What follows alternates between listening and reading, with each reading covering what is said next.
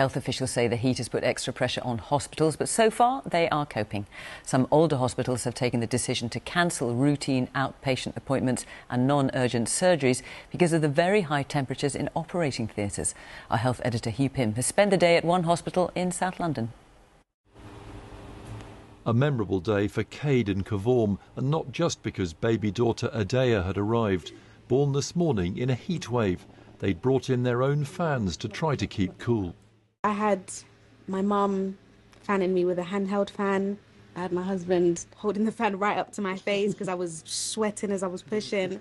So it's a lot of adjustments we've had to make, but we've made it. Housekeeping there. Fantastic. And we're going to go in the ward now, aren't we, with it? Here at St Helier Hospital, extra drinks for patients to keep them hydrated were being delivered. Dahlia was one who was relieved to have a regular supply brought to her bed.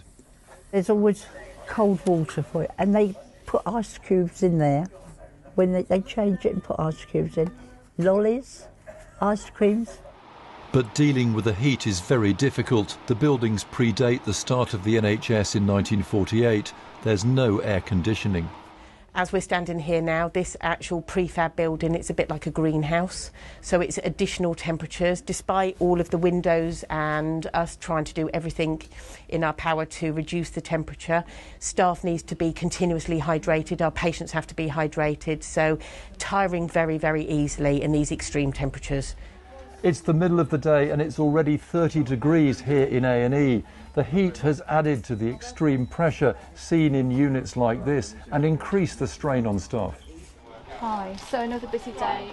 Doctors here are concerned that based on previous experience, a heatwave can store up problems which last more than a few days. The impact of heat on long-term conditions lasts for many days, even when the temperature has dropped. So we're anticipating an increased number of admissions and attendances today, but we will continue to see the impact on our services of this heat wave for 10 to 14 days forward. Just getting some for the 6th floor renal department. Ice lollies were free for staff at the hospital, and some were also taking them up for patients. They're complaining a lot that it's very hot and stuff. The windows aren't fully open, but ice lollies will treat them.